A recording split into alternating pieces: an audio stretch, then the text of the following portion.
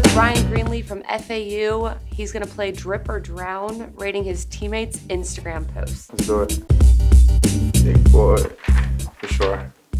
That's Looks like Drip. an album cover. For sure, aesthetic background. Looking off in the distance, that's Drip.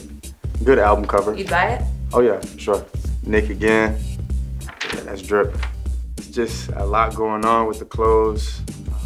Good colors, they match though. It's not a typical outfit, it's not basic, so good aesthetic background too. Elijah, it's a lot of details in this piece that y'all not seeing. The jewelry, the hat, shades. He doesn't have to wear designer clothes too to really put a fit on, so I'm gonna go Drip. Ooh, I'm gonna go Drown. Nah, I'm playing. That's Drip. That's Drip. Why? Vintage jeans. He's got the pose. Yeah, that's me. So I mean, a little bias here, but the hat, vintage tee. I mean, it's a lot of details in this piece too. So that's Drip for sure. Spoon.